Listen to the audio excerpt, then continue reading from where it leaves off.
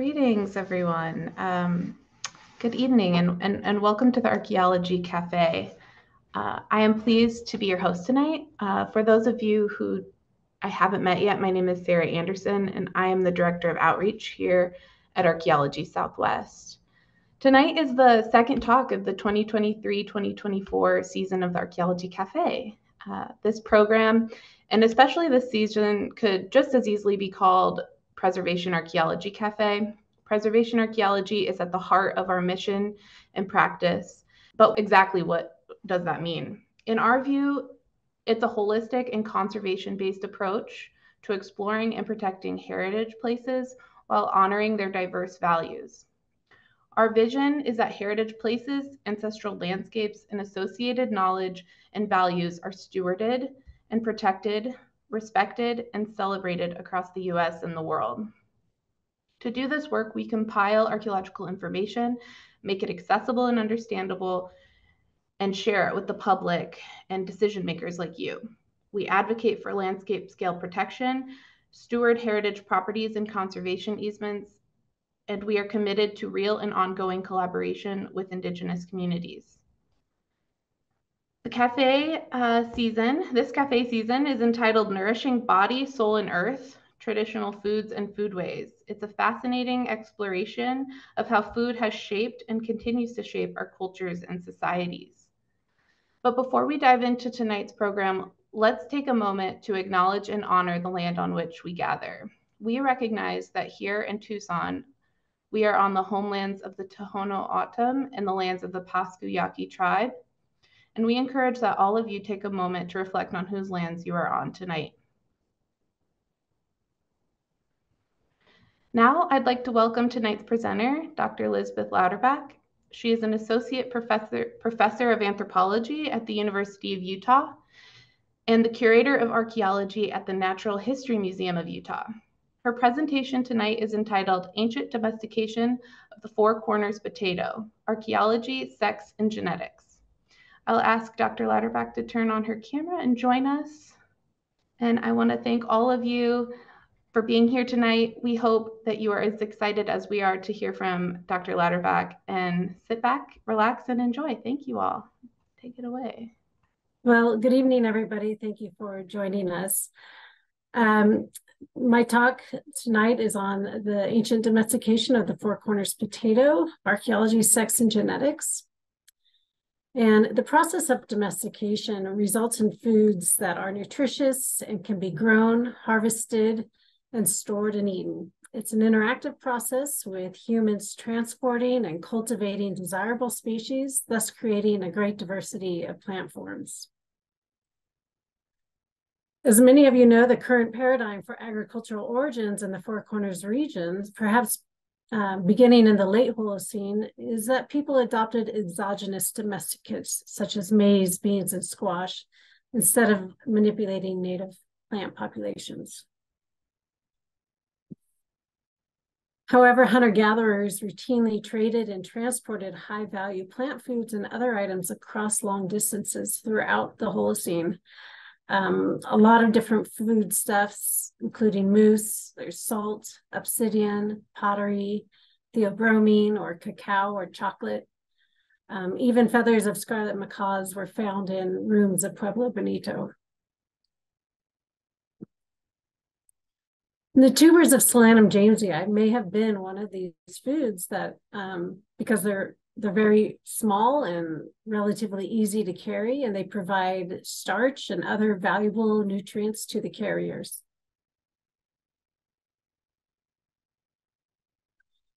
Solanum jamesii is a tuber-forming diploid species that's widely distributed with a documented range from southern Utah into Texas.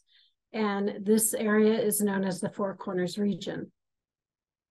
Each one of those circles is a potato population that's been documented in the past or that our team has documented during this project.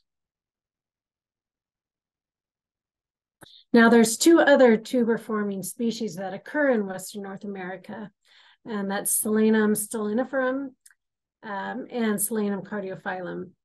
But Solanum jamesii is the northernmost tuberine solanum.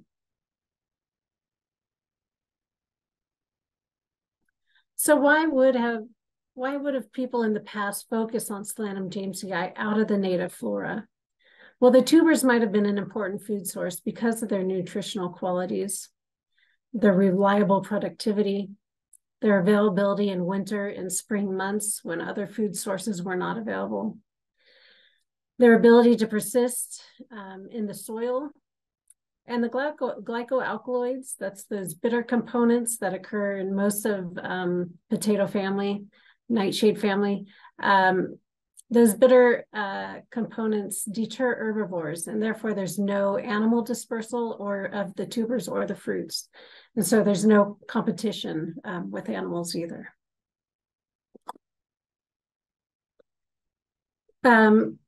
We've had quite a extensive outreach program with this project. Tonight, I'm not going to dwell too much on that. I'm going to talk more about the genetics and some of the mating experiments and the archaeology we've done. But just to tell you, we've served the potato at several indigenous dinners. It's delicious. It's really earthy and nutty flavor. We've also done a complete nutritional array on this potato, and it turns out that it's better than the organic red potato. It's got 3 times the protein, almost twice the dietary fiber, lots more minerals than the red potato. Some of the drawbacks is that it has more sugars and more calories, but that's probably because it's smaller and more compact with starch. But in the past, more calories and sugars might have been a good thing.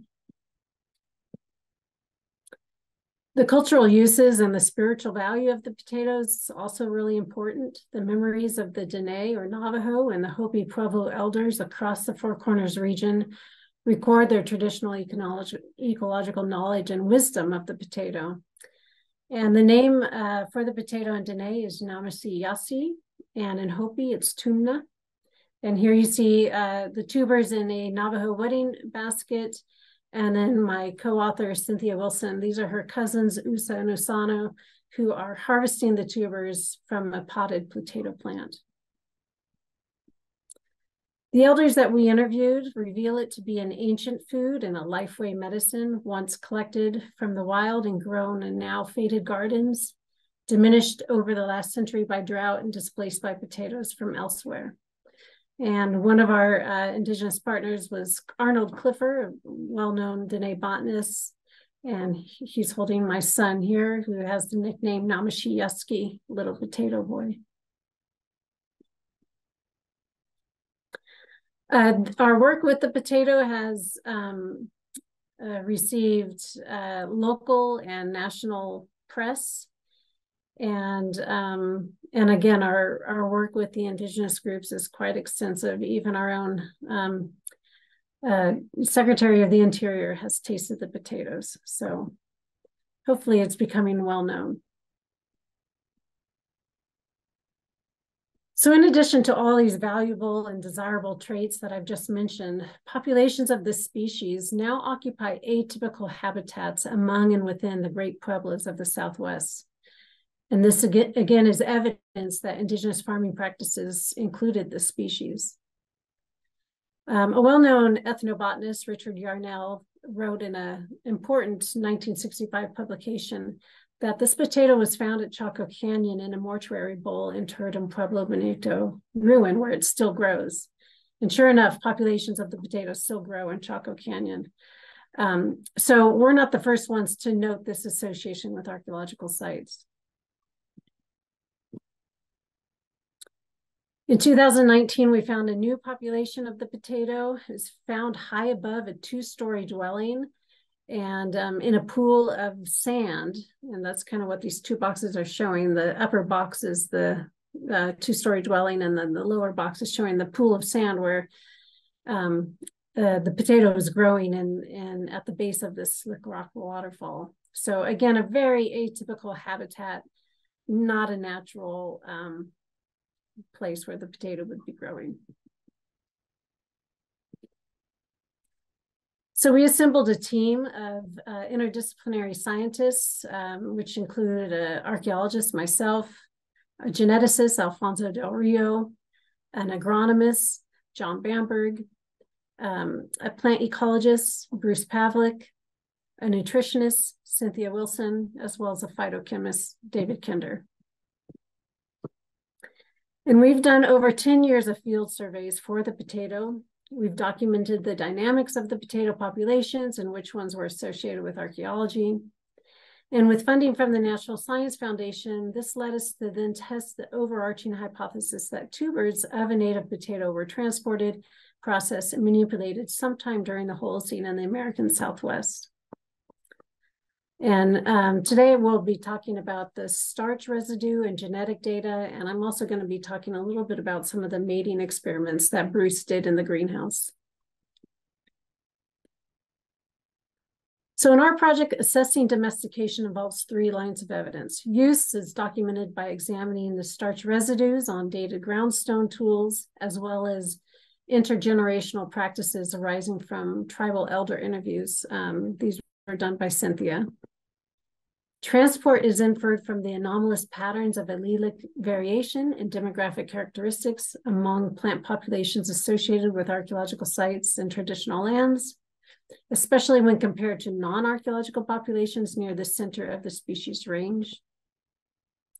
And manipulation would manage itself in reduced levels of glycoalkaloids, inedible parts, the occurrence of unique genetic markers, as well as enhanced productivity under cultivation.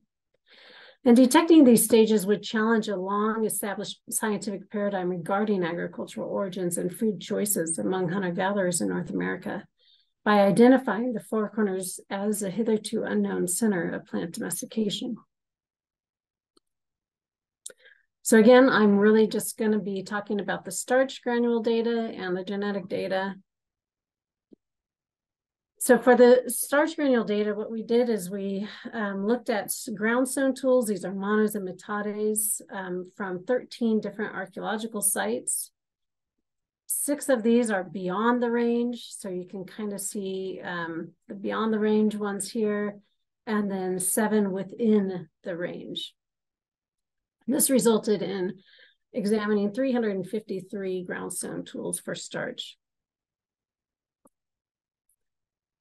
Previous studies discuss our approach for identifying Solanum jamesii starch granules from archaeological samples, and those studies developed a set of statistically defined diagnostic characteristics such as length and fissure width, which then we apply to the archaeological granules. And to measure the abundance of Solanum jamesii relative to other species granules, relative abundance was calculated using this formula. And ubiquity describes the occurrence of Solanum jamesii starch based on the number of groundstone tools from which that resource is recovered. So higher percentages indicate more pervasive use, thus having implications for the stability of the resource as well as cultural importance. So the results for the starch granule analysis shows that again, 353 groundstone tools were analyzed for starch. All those tools yielded more than 6,500 granules. And then 57 of those stones bore 158 granules attributed to Solanum jamesii. And you could just see from this table here that the sites from beyond the range, so outside of the range of the potato, did not yield that many Solanum jamesii starch granules or that many tools with Solanum jamesii starch versus the sites that are within the range. 4 sites show consistent and ubiquitous use through time and across space. And except for sudden shelter, all of these, that includes North Creek Shelter, Mesa Verde, and Chaco Canyon, all of these occur in the current range and have an archaeological potato population growing in association with the site. So all these sites with a little tuber next to it just shows that there's a lot of potato starch on those tools. And then the sites with a little leaf next to it indicates that there's a population growing today next to that site.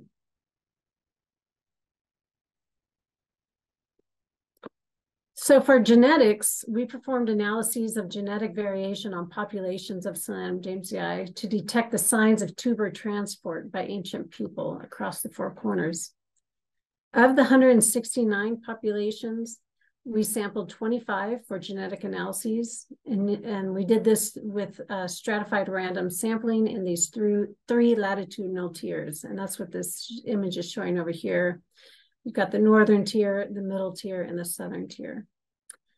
We collected leaf samples from 28 to 32 individuals per population. We sequenced 681 plants and used bioinformatic programs to examine the genetic composition and the relationships among populations. The surveyed populations ranged in size from 40 to over 10,000 individuals with no geographic pattern. So that just means whether it's in the center of its distribution, it could have been a small population, whether it's outside of the center of distribution, it could have been a large population. So no geographic pattern there. But we did find that the northern tier of where the potato grows were often associated with archaeological sites, whereas the middle tier populations were sometimes associated with archaeology, and the southern tier populations were rarely associated with archaeology. We also looked at we found unique phenotypic characteristics in some of the populations when grown in a common environment or in a greenhouse. For example, the blue tubers of Mesa Verde, and here you see different leaf shape and sizes from different populations at Mesa Verde, Bears Ears, Newspaper Rock. We also found that the archaeological populations could not reproduce sexually unless it was mated with non-archaeological populations. And this is something we published a few years ago. And so this led to our conclusion that there was this founder effect based on potato sex.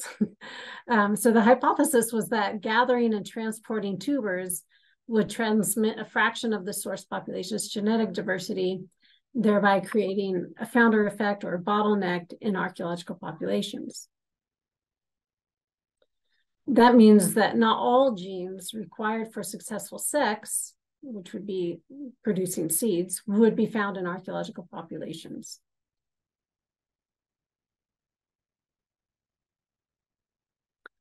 So this is just showing that when you get, so the two images on the left over here, if they're growing from vegetative growth, which is cloning, which means they're just reproducing with the tubers, those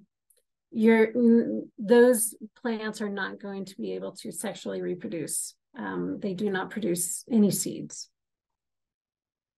Whereas if you have a completely separate different plant from a different population, and then it can reproduce sexually with another plant, so outcrossing.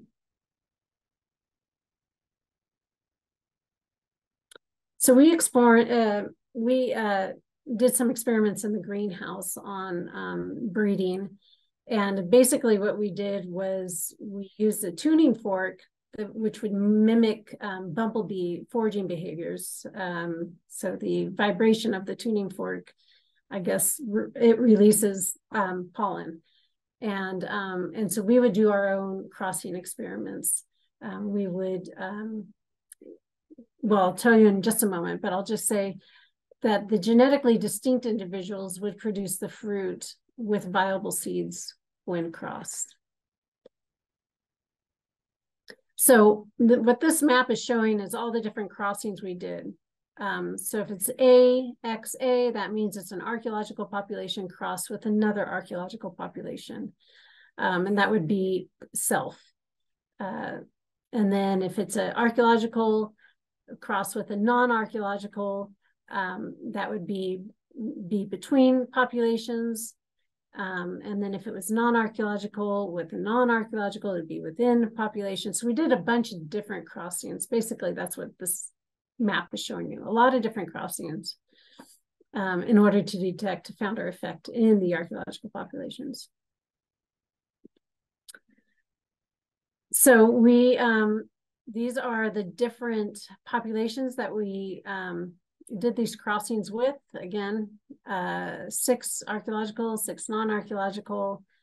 We did a total of 55 plants and 526 crosses between the different flowers. And we had some of our students here at University of Utah help with these experiments as well, because it takes a lot of time to do that many crosses.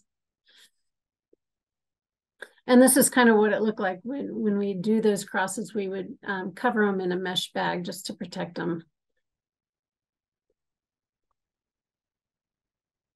And what we found is that only archaeological crossed with non-archaeological would make fruits and seeds. And you can see here, just by these numbers down here, that the probabilities of producing fruits and seeds are highest when it's a non-archaeological plant crossed with an archaeological plant.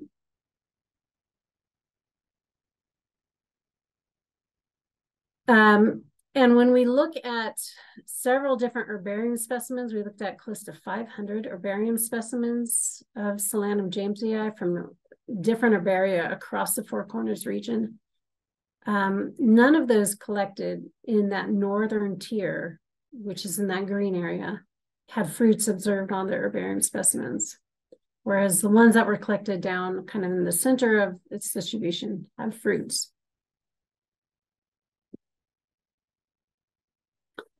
So this led us to the question of whether the archaeological populations, especially those in that northern tier, were of anthropogenic origin. So here's some results from our genetic analyses. This table shows the archaeological populations on the left. We had 11, and then, we had 14 archaeological populations, and then 11 non-archaeological populations. These different columns show the degree of polymorphism, the number of unique alleles, and heterozygosity. And by these standard measurements, the archaeological populations have lower genetic diversity than non-archaeological populations. And this becomes significant when, instead of comparing the numbers of populations, you compare the numbers of individuals. So you're increasing the sample size from 11 archaeological to now 407. So it becomes significant when we compare the individual plants. And therefore, we believe that these are symptoms of founder effects in more recently established populations. To determine the relationships among populations, we conducted principal components analysis. And what you see here are really tight clusters, very well separated. 3 clusters are exclusively archaeological. So cluster 1, 2, and 3 are all archaeological. And the last cluster, cluster 4, contains essentially all the other archaeological and non-archaeological populations. Now, with respect to southern Utah, Escalante area, cluster 1 has 2 populations, Oak Clone and North Creek Shelter. And cluster 2 has also two populations from Escalante, and those are Fertig and Escalante Gorge.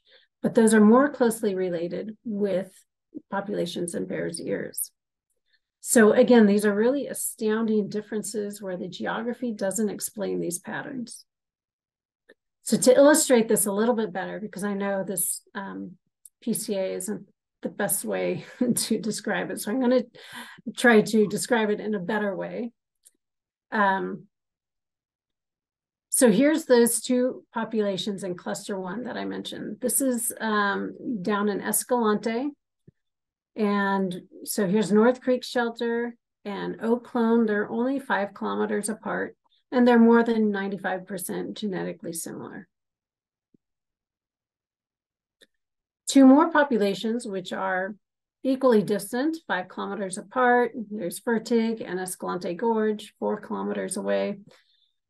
Those are more similar to populations 178 kilometers away and all the way across the Colorado River in the Bears Ears National Monument. So this suggests that they have separate origins.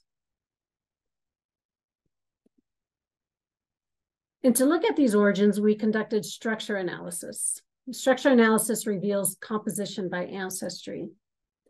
Each of these bars down here represents the composition by ancestry. In other words, where the genes come from. And each bar is a individual population, or I mean, each bar is a population that shows that ancestry composition. So in cluster 1, you have its origins. Cluster N, again, is North Creek and Oak Clone. It has its origins in the Mogiam Rim or region, and they share genes with Chaco Canyon. And that's the blue that you see there. Cluster 2, we're not quite sure where the origin is. We might not have sampled enough populations to get at that. But what we do see is that 2 populations in Escalante, again, share ancestry with Bears Ears populations, which look like also share some populations with El Moro down in New Mexico and all the way down in southern New Mexico as well. Cluster 3, which includes Mesa Verde, Chimney Rock, and El Moro, those seem to have their origins in southern New Mexico and in northern Texas. And then, cluster 4, the yellow, we're just assuming that's the Mogiam natural populations. And you could kind of see that it looks like it's been moving from east to west.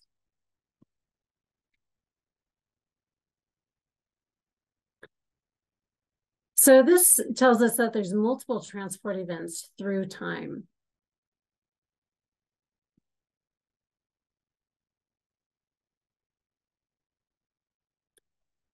So our hypothesis stands that Solanum jamesii tubers were used and transported across the range. The genetics establishes that at least some archaeological populations are anthropogenic, especially those in the northern tier of the documented range, and that the anthropogenic range is clearly separate from its natural range. In terms of manipulation, the search is on for gene loci and phenotypic traits of domestication, including freezing tolerance, mother tuber resilience, and glycoalkaloid concentration. So stay tuned. There's more to do on this project.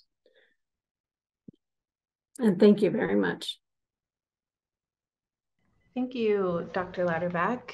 We appreciate that. Before you remove your slides, we had some questions right at the beginning about kind of the locations of the tubers. And if you could go back to maybe one of your beginning slides, I think people wanted to see their distribution. I'll go to the big map. Here we go. Yeah, I think this is the one they were looking at. So the white circles are the range of the plants. Each dot is a documented potato population. Okay. Now on this one, we haven't indicated which ones are associated with archaeology or not. We have another map that does that later on, if you want me to move down to that one. But this is the 169 documented populations that our team, one of our colleagues, John Bamber, who's the director of the Potato Gene Bank, works for the Department of Agriculture. I mean, they've been documenting the species for over 30 years. So they have the most extensive database. And then our project has added to that database. This is all the documented populations that are known. Okay. And so this is the plant itself, as well as the ones that are associated with archaeological sites. And then do you want to show the map of the ones where it differentiates? Yeah, now this is a little small, and I don't know if you can see my cursor or not. I was kind of using it, but the filled in circles, those are populations associated with archaeology. Okay. These stars are all the archaeological sites that we examine groundstone tools for starch. Okay. And then the non-filled in ones are just the plants themselves again. That's right. Okay.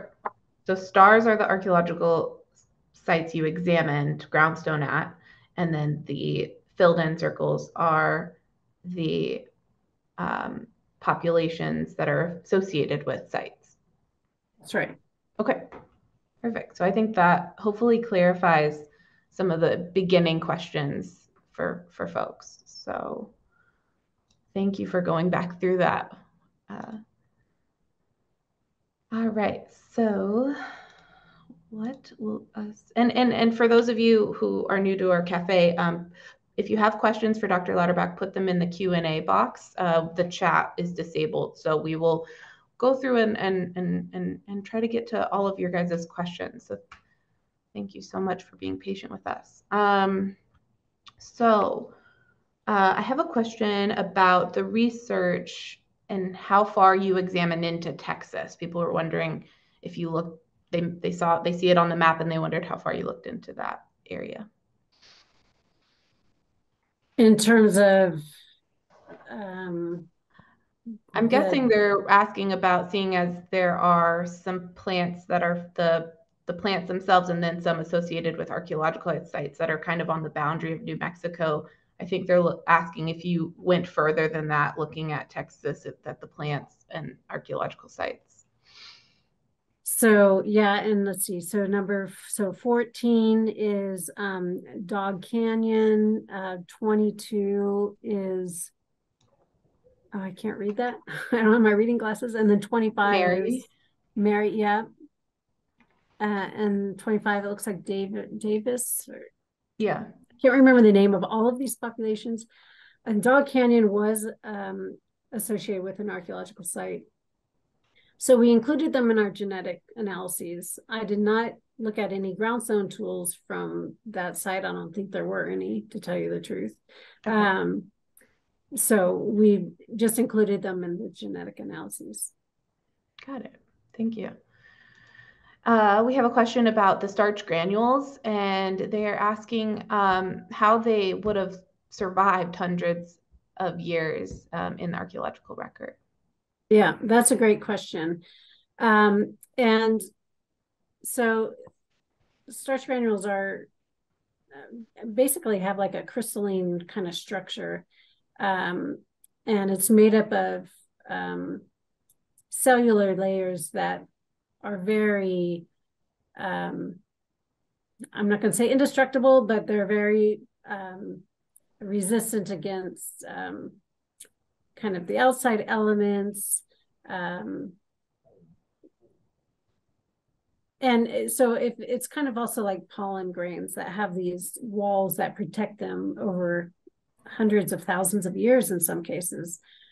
They found starch on Neanderthal teeth.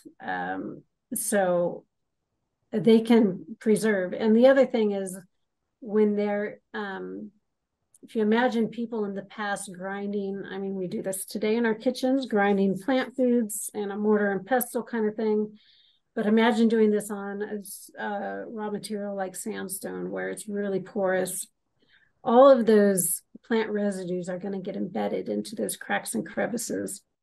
And those cracks and crevices act as its own little kind of preservation, little nugget.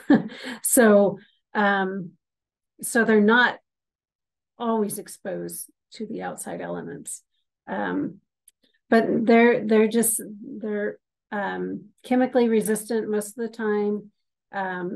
They just have this structure that allows them to persist for a very long time.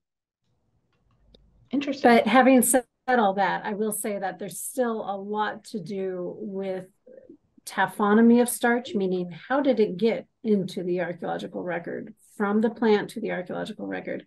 There still is a lot of work going into that. So starch granule analysis is a really valuable tool, but it's still underdeveloped. But when you combine it with other analyses like genetics and mating experiments and other kinds of analyses like that, then it can become very powerful. Yes. Thank you.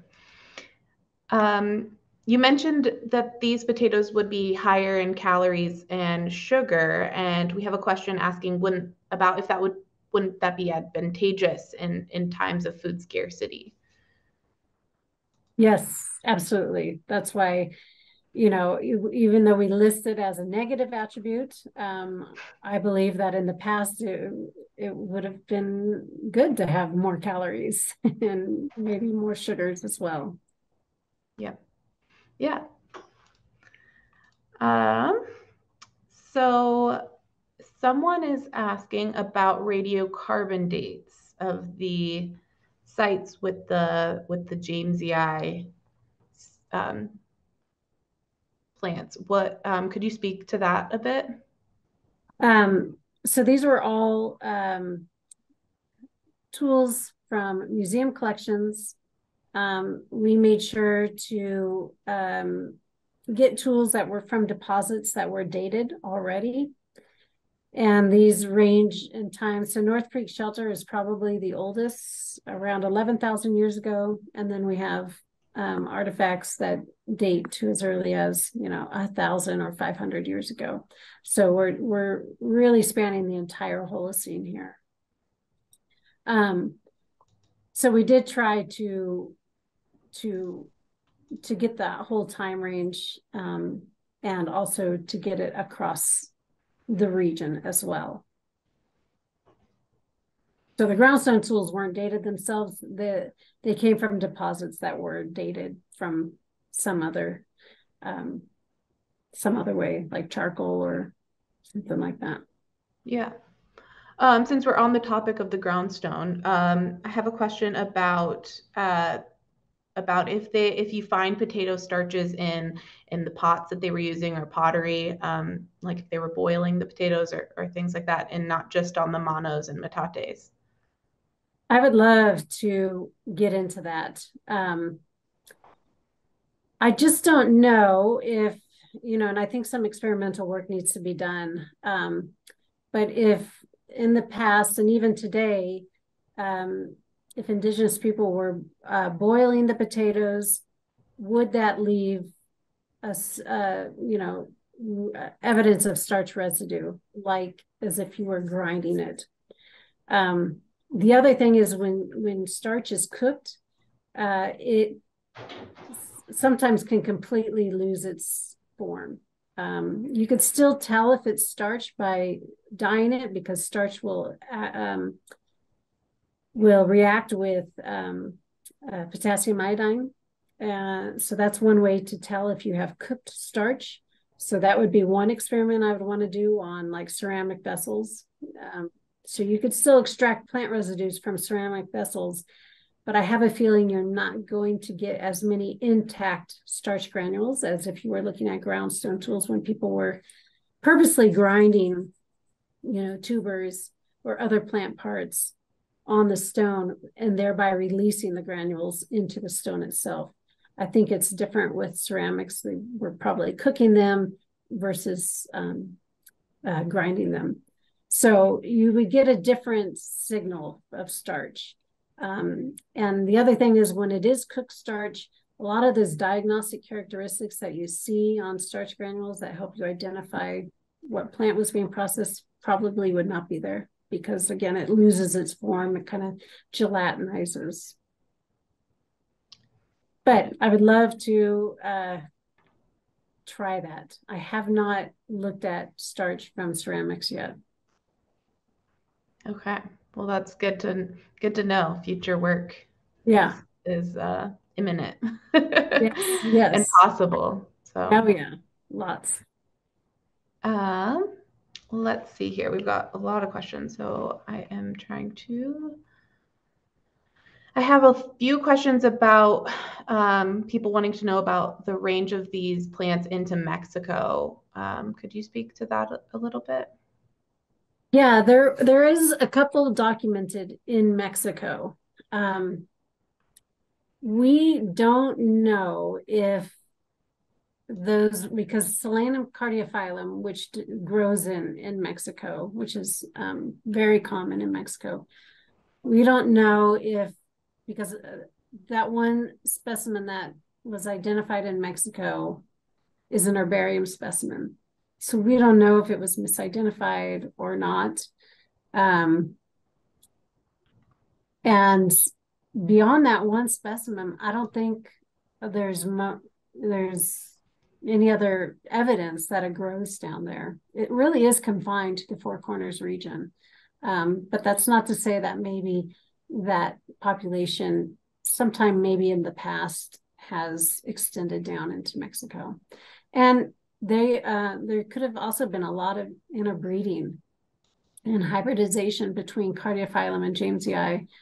Our colleagues, our co-authors, John Bamberg, has been doing crosses with Cardiophyllum for years. And it actually, you can cross Solanum cardiophyllum with Solanum jamesii, and you can get much bigger tubers that way, because Cardiophyllum has bigger tubers naturally than jamesii does. And that's the whole thing with the USDA, is why they're very interested in the species, is because they're trying to see if it could be another food source for our growing population, so that we don't just rely on Solanum tuberosum. Because what we don't want to have happen again is like the Irish potato famine. So it would introduce kind of a new potato species. So they've been doing crosses for years on this. And so that does lead to someone else's question. So does that mean that have they been successful with interbreeding, or using these potatoes and interbreeding them with other varieties? Yeah, the main one I know about is the Solanum cardiophyllum, and yes, Okay. very, very successful. I think there's probably been some other trials. I just don't know about them as well. Awesome. Thank you. Mm-hmm. We have a question about the persistence of the anthropogenic populations, and then they were asking about temporal limits and the odds of the anthropogenic populations having died out over time. Okay, so the question is about... They're asking about the temporal limits of the persistence, the temporal limits on the persistence of the anthropogenic populations. Okay. So that's a really good question. So the fact that we found starch on manos and metates from North Creek Shelter from deposits as old as 11,000 years ago suggests that the population that grows there today could have been transported that long ago. And one thing I didn't mention when I was talking about Escalante is that Escalante Valley used to be called Potato Valley because of this potato. It's long since been forgotten. And even the people that live there kind of lost that connection to it. And so that's a big part of our outreach, is reconnecting the communities, including indigenous communities, with the potato. So that's an example of a really old population. That's not to say that maybe that wasn't the population that was brought there, and maybe there wasn't a garden there. I don't really know. We're not able to say, when these populations got there. All we were trying to do is see if there's any evidence that people transported them sometime during the Holocene.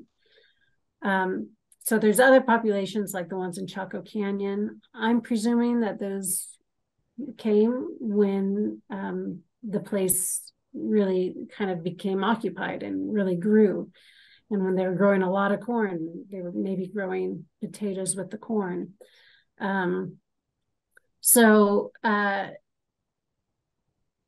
think it came at different times in different places, maybe starting as early as 11,000 years ago, maybe even before, and persisting throughout time. And I mean, the fact that those populations are still growing next to these archaeological sites just shows you how persistent these populations are. And if it weren't for the indigenous people who were managing and stewarding these potato populations over the centuries and millennia, they wouldn't exist. So it's a fascinating species because it has this ability to persist. I mean, that's another piece of research I didn't really get into, is that our co-author, John Bamberg, has found that the potato tuber itself can persist, the mother tuber can persist underground for 16 years and never produce any shoot. So they have their own adaptation to climate change, and it's just fascinating to me how this species can prolong itself. Yeah, that's amazing. Yeah. I'm astounded by that. That's hard to wrap your brain around. There's a lot of questions about the way they taste, and could you talk about what they taste like and how you would prepare them for it to be very... Yeah. I mean, I think they're delicious. They really do have a nutty, earthy flavor.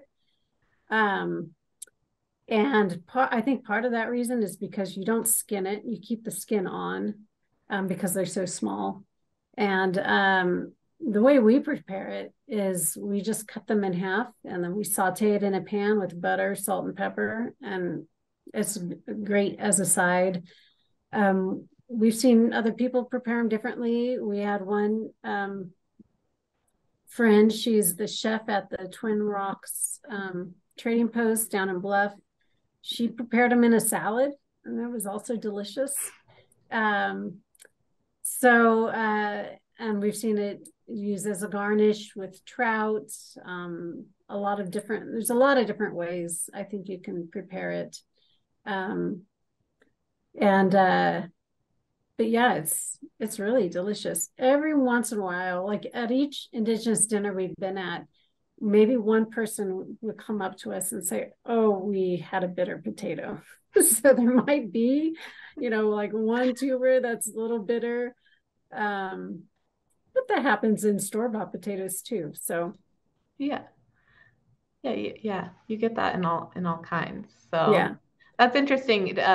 That you said that they taste kind of like nuts. Someone kind of speculated in the question if that might be the case. So that's really interesting. yeah, and we also put them in soups.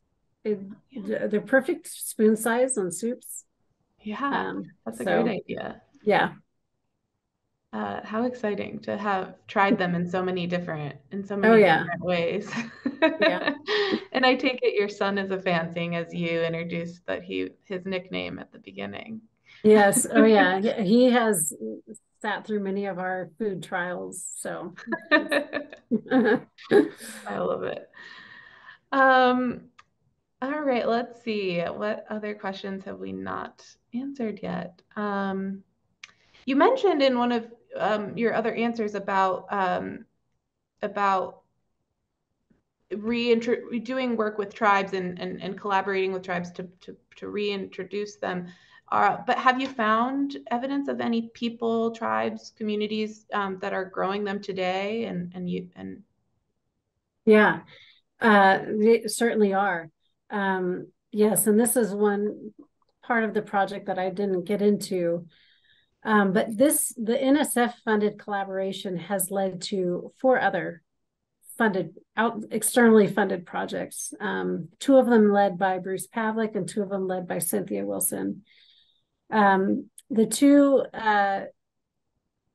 well, let's see here. So one was funded by the USDA that Bruce Pavlik ran, and we basically ran workshops with the first year 7 Indigenous farmers, and we basically had a sharing of knowledge.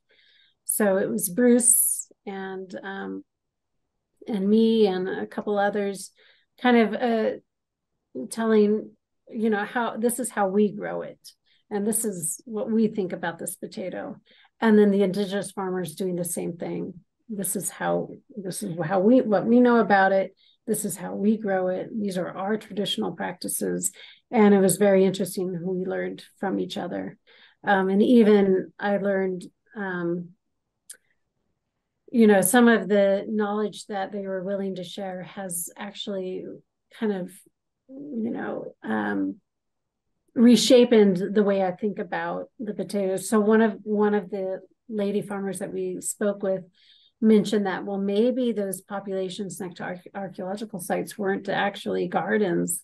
They could have been, little like caches of tubers for when they would do their long walks, they would cache food in certain places along the way. So I had never thought about that in that way before. So their knowledge has certainly informed the way we think about it from a Western science standpoint. And then I think the way we grow it has also helped them grow it in their farms and gardens today. Another interesting story with that is one of the Puebloan farmers that we worked with, he was taking over his grandfather's farm. And so he wanted some of these potatoes to plant among the corn that they were growing. Well, when he started digging up, all of a sudden he had all these tubers. So he had no idea that his grandfather had planted tubers already. And so it was just kind of a full circle moment there. And then another part of our outreach was working with teachers and students at Monument Valley High School. They have a great agricultural program there. And we helped install gardens, and so like garden beds and greenhouses. We did that at 4 different locations, and provided them with irrigation and everything. It's very hard to grow potatoes in Monument Valley just because of the heat, the lack of water, and the wind, actually, which was the worst part, is the wind. So that was another outreach project.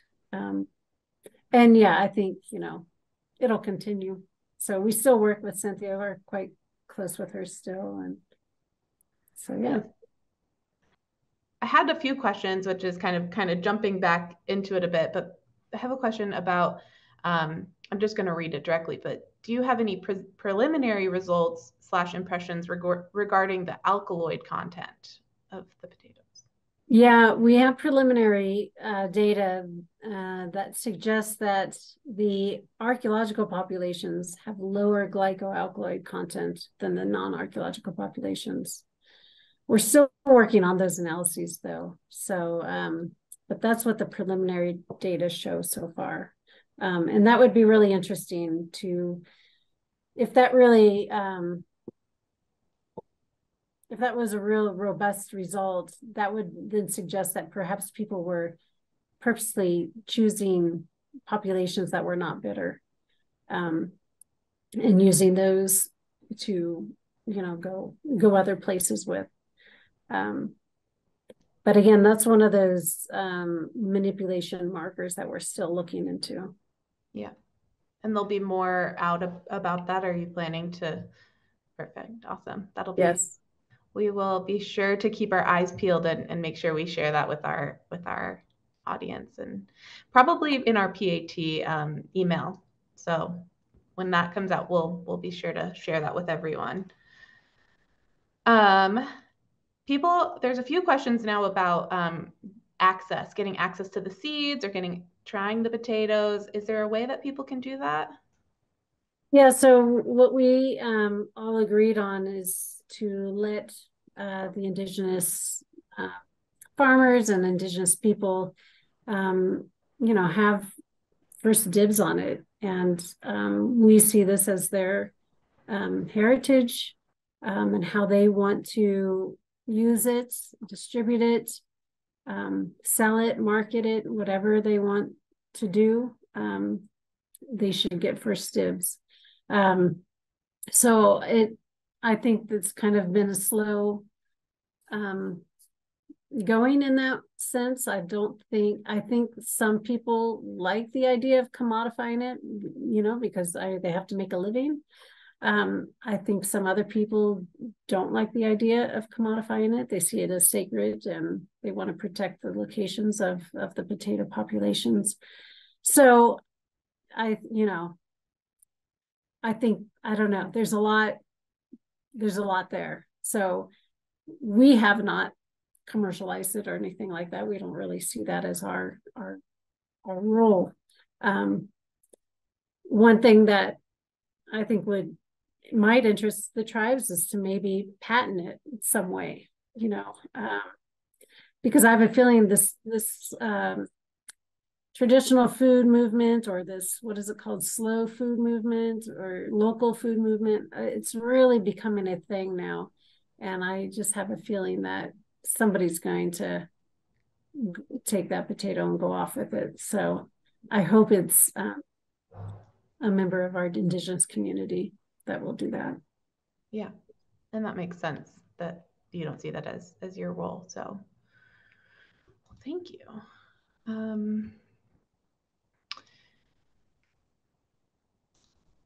There are people, let's see, what else could we, yeah, lots of the how to get their hands on these. This is a good question. Do you think that the potatoes would have been a large or a small part of people in the past diet? Would they have been using these every day or more occasionally? That's a good question. I don't really know. It's hard to, as an archaeologist, it's hard to get at, how dominant one food was over another, because typically the evidence we're relying on is not a lot, right? It's basically the remains that are left there after people leave. So, and with especially a lot of plant foods, they just don't preserve as well as bones and stones, right? So always bones from animals look like they're the more dominant part of the diet, just because bones preserve better. I've never been able to find a tuber in an archaeological site. I know that that's possible, but from my work, I haven't. So I have to rely on plant residue, which is always going to be harder to get at, and harder to track abundance or important stuff in the diet. The measures that I provided, the ubiquity and abundance, I really tried to get at that. I will say that the Pueblo Bonito, this right here, the half of the stone tools that we looked at had potato starch, which was unbelievable to me. We looked at 53 stone tools. That tells me that I would say it was probably pretty important. We also found corn, maize starch on some of those as well. So obviously corn was important too. But the fact that it was occurring that frequently on the tools tells me. And again, you can't really get at that kind of conclusion unless you have, with starch granular analysis, it's all about numbers. Number of artifacts you're looking at and number of starch granules you're retrieving. And if you don't have a big number of both, then you're not going to be able to say much. So with this grant, we were able to really look at a lot. And even with all of that, we still can't say all that much. But at least we could say something, So yeah. Could the cultivation or how quickly new tubers come about, or the productiveness of tubers, could that speak to that question a little bit? And do you have any answers on how productive they are? Oh, they're incredibly prolific. I mean, when we grow them in a greenhouse, we just take one tuber, the mother tuber of a plant, put it in another pot, and within one growing season, which is about 6 months, it could produce up to 600 more tubers. Wow. So it's incredibly prolific. But they're small, so they might be kind of hard to harvest. But that was the other thing we worked on with the indigenous farmers is what's the best way to harvest? And we actually came up with this really cool thing called a tuber tower, which is basically just stick a wheelbarrow under this hanging tuber tower, and then you release like a plate underneath, and the tubers will just fall. Because it's just too hard. If you put it in a garden bed, it's too hard to harvest all the tubers because they grow on these stolons, which can go out for a meter long.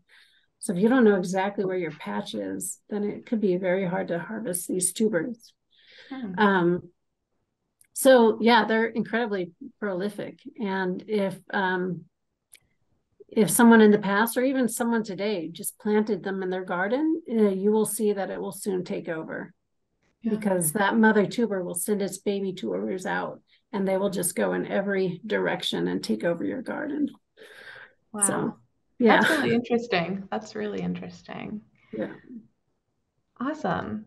Well, it's about 7 o'clock, so I want to respect everyone's time and we apologize if we didn't get to your questions. We will try to send them over to Dr. Louderback, and if there's time, we can try to get to them at another time. So we really appreciate everyone's attendance tonight, and thank you, Dr. Louderback. This has been so informative and so great, and thank you to all that have been here tonight. And everyone, also next month, December 5th, we are having our third cafe called More Than Subsistence, How the Anishinaabe Traditional Foodways Nourish Culture, Kinship, Community, and Wellbeing by Ashley Thompson. And this talk will be a live event and an online event. So it'll both be online and at the Loft Cinema here in Tucson. So if you are in Tucson, please try to come to the Loft and see us in person again after a long period away. And to all those who can't make it, it will still be on Zoom. So go ahead and register for that like you did for this one. And thank you, Dr. Louderback. We really appreciate it. And I hope everyone has a great evening, and we will see you at the next one. Thank you. Thank you.